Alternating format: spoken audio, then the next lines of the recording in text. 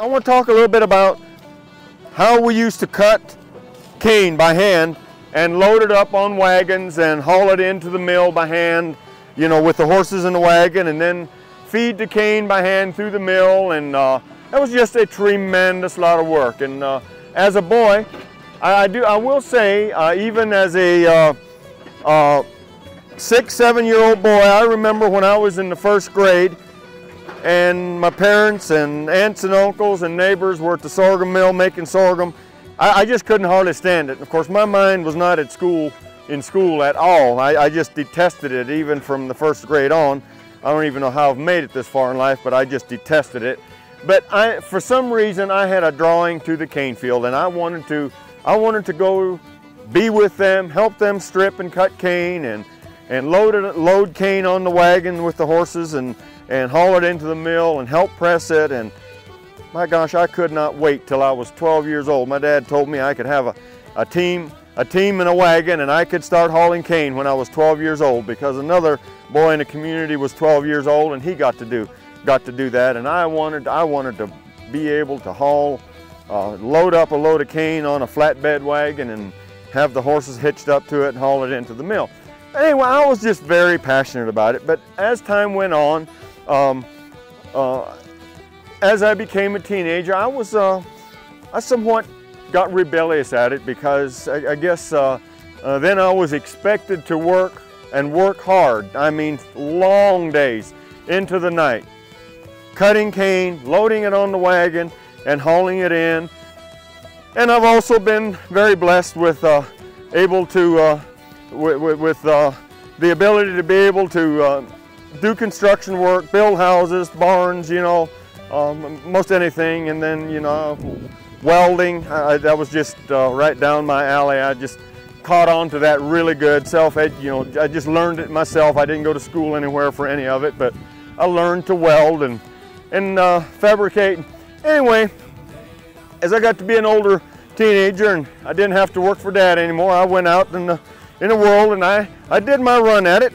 And I did well at doing construction work, and I did it long after I went back home and got back in the sorghum business.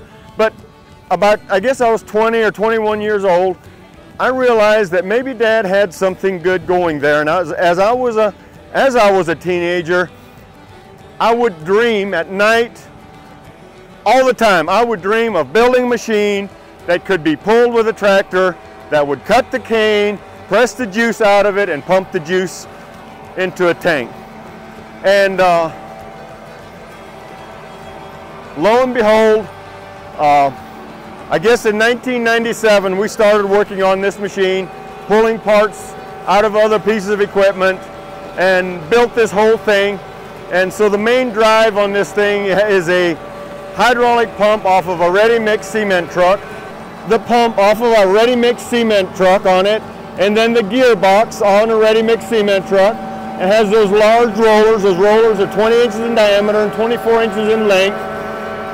And the head on it there that's cutting the cane off is a corn head off of a silage cutter from a New Holland silage cutter.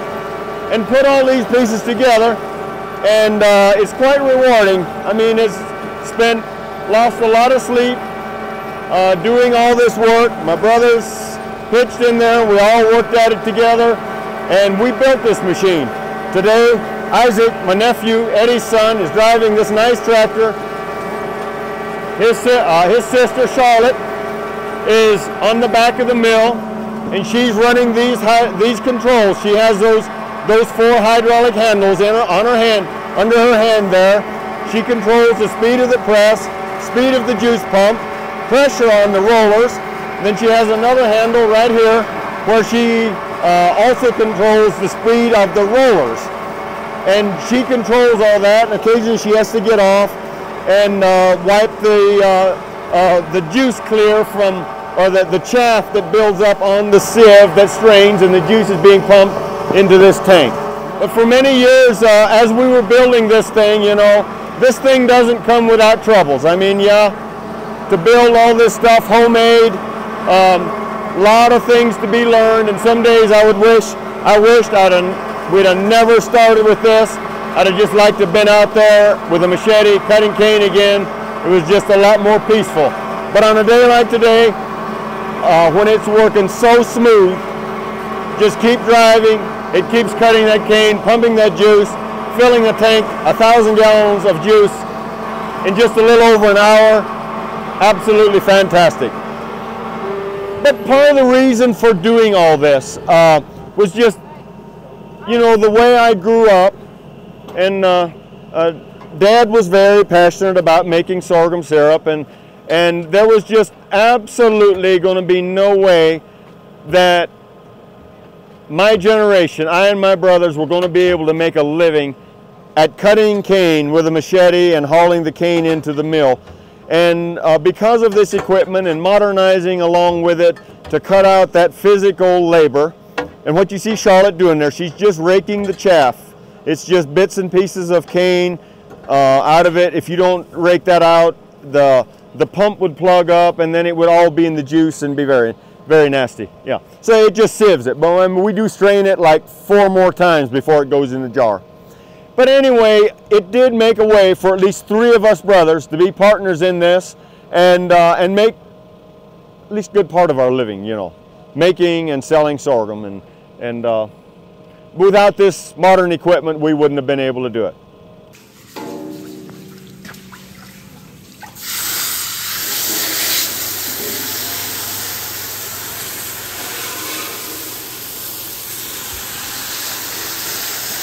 We've gotten to where we like to clean this pan the day before. We used to do this in the morning early while we're getting the pressure going in the boiler. But it's kind of hard on you to get out of bed and come over here at 3 o'clock in the morning and clean a pan and be sweating at 3, 4 o'clock in the morning. So we've gotten to where we like to have her all ready to go the evening before. Come over here and build a fire in the furnace and maybe sit and drink some coffee while it's heating up and get woke up good. Do you get started for the day at 3 o'clock in the morning? Generally build a fire at 3, sometimes at 2:30. Well, got to allow a little time to get up and get woke up. So there's sometimes one of us gets up at 2 in the morning, sometimes 2:30. And then the other one, generally the way we work it, one of us starts a fire, say at 3 or at 4, whatever time we decide we're going to, because it takes about an hour to get the thing hot enough, pressure high enough to be going. And in the meantime, once the pressure gets up, about an hour after we start fire, the other one of us will show up, whether it's Mark or myself or Eddie, and then one of us will cook and the other one fires the boiler.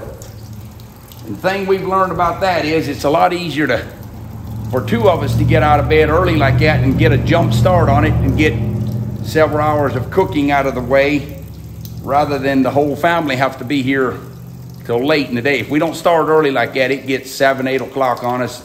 Everybody's tired. We try to work it so we get out of here. We're usually out of here by about 6 at night if it works out, and get to go home and relax a little and get ready for the next day rather than working so late. It really makes everybody cranky. It's really hard on you if you have to work, put in that long a day. So 2 of us can actually run this thing for a little while. One of us cooks and the other one fires the boiler. And the tank is big enough to hold the excess sorghum while we're cooking. And then they start bottling 8:30 to 9 o'clock. And they usually are caught up right about time we get done cooking. They've got everything bottled that we've cooked for that day. And that typically runs anywhere from 375 to 425 gallons of finished product a day. So it works out pretty good for us that way. I know it's rough on you to get up that early in the morning, but the key to it is go to bed early enough the night before and get plenty of sleep, and then you're okay, you can do it. And that's just the way it is. It's harvest time. You just put up with it, you learn to do it, make the best of it. Why does this tilt? To clean it. To clean it? To clean it, yeah. Because it's so wide and so big, we designed it on a hydraulic cylinder so it can be turned up on its side, and it drains off good, it dries out. And then when we start cooking in the morning, we just lay it down and turn the heat to it and start going.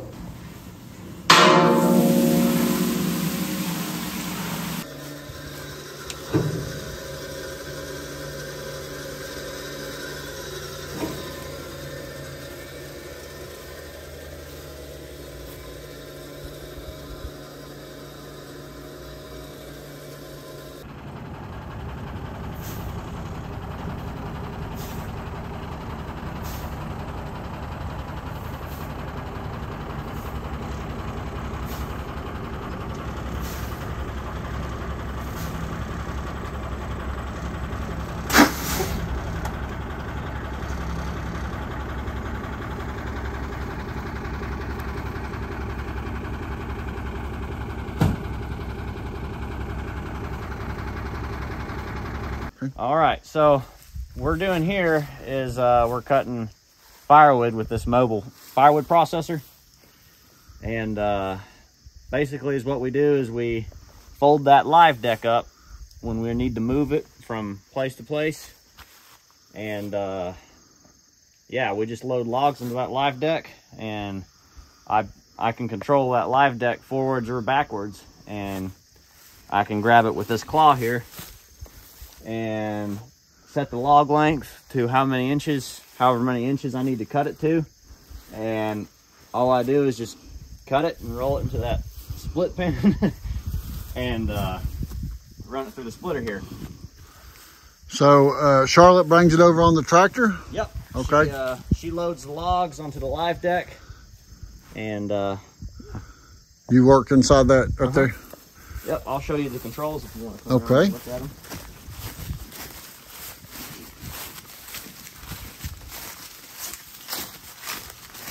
You can see how far that sawdust shoots out from the back of that blade there, down into there. So everything here, except for the conveyor, is controlled by these two joysticks. So this joystick runs your claw, and this joystick cuts it and dumps it into the tip pan, and then that trigger is for the splitter. So I'll turn it on here.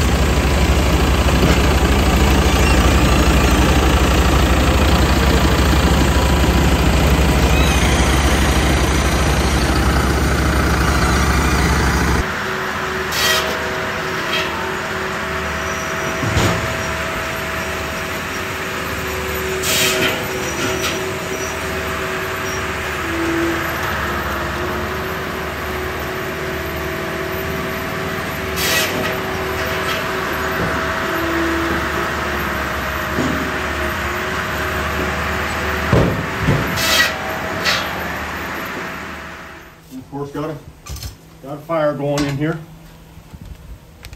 And don't have a whole lot of pressure, just a little over 40 pounds, but it's enough to heat that juice that we're heating. With all these down across the road, we pile them up down there, and then somebody will come scoop them up with a tractor and a bucket and either put them on the field or a garden or something or other.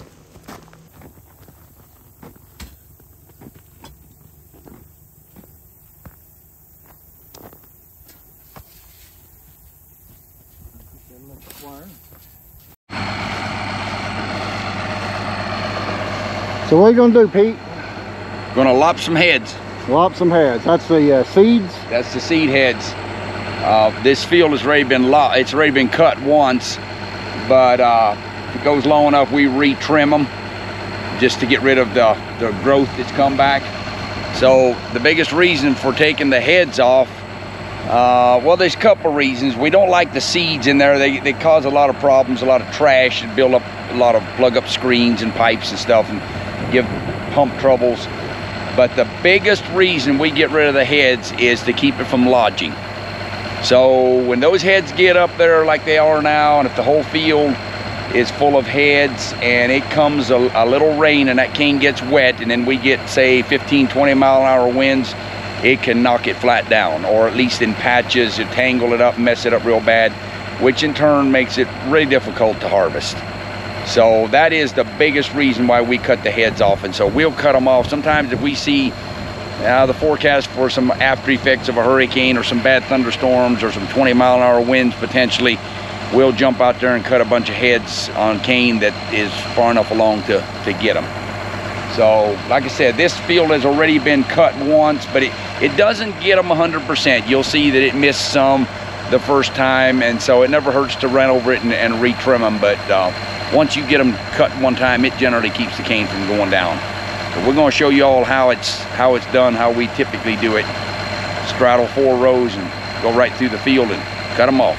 That is a Hagee, a high boy. It was originally designed to detassel corn, like for when they do seed corn, they jerk the tassels off to make hybrid seed. And so it had a totally different header on it than that. We were able to buy that machine up in Illinois, I believe it was, and it had a totally different head system on that. The heads that it's got, the cutter heads got on it, were designed to cut sugarcane heads. And so we had some contact with some folks down in Louisiana, and we were able to acquire a couple of those heads from them, and Mark and another guy basically replumbed everything and put the whole hydraulic system on it. So it's hydraulically driven, the whole machine. It has no brakes. It is totally hydraulic, forward, reverse. Of course, the heads, everything runs off the hydraulic. There's no chain driven. It's all hydraulically driven. And so those cutters, they just spin. You can even spin them in reverse if you want to clean it out or anything, but they basically just spin one direction and gather the heads in and snip them off. And it really does a nice job, considering that we modified it. Like I said, it does not do a perfect job, but it does good enough. We're pretty well pleased with it.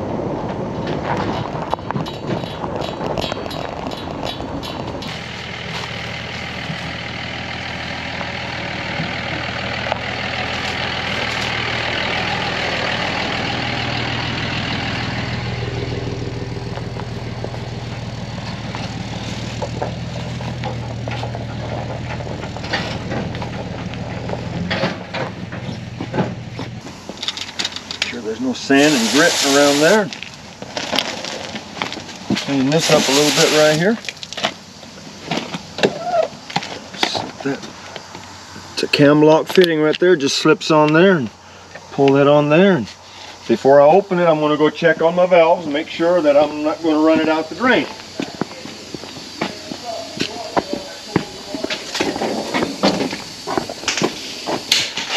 Yep, everything is good, and then I need to open this one. I'm going to go open it up and come back and switch the pump on.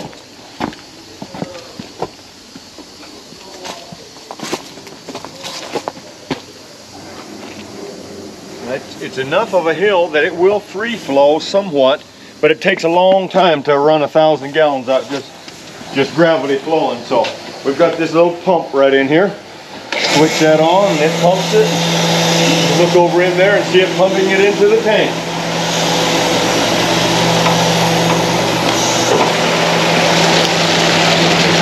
All it is coming out of the field.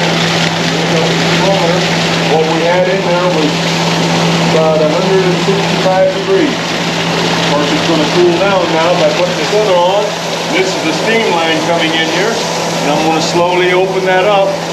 This tank holds 3,000 gallons. It's a insulated jacket. It's like this thick, and double steel, has insulation in between, and then the bottom has a welded on steam jacket. And that steam pressure from the boiler down at the sorghum mill goes right into that underneath there and heats it. So it's very important to heat the juice because it's like mid-70s today, and that plastic tank is probably got up to 80 or 85 degrees. In a few hours it would spoil. But by putting it in this tank and heating it up to 150, 160, it pasteurizes it and keeps overnight. The temperature will drop a little bit. It'll get maybe 145 or something like that. But that's what keeps the juice from spoiling on us till tomorrow. And tomorrow, this is the cookhouse down here. And then tomorrow we have all stainless steel pipes hooked up, and the juice will be flowed down into the mill, and that's where we cook it. Field always end up with a little bit of overflow because the juice being so sweet, it foams real bad. And so that's all that's actually overflows. It just comes out of this lid right here. Later on, I'll get right down inside this tank and clean it all out, wash all the foam and let's find bits and pieces of cane that collect up. They actually pass through that sieve, and there's just a lot of dirt that you have to get rid of.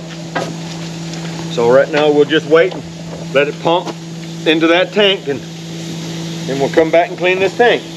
Okay, so you was talking about as a kid, you had to clean that tank. Tell us about that a little bit.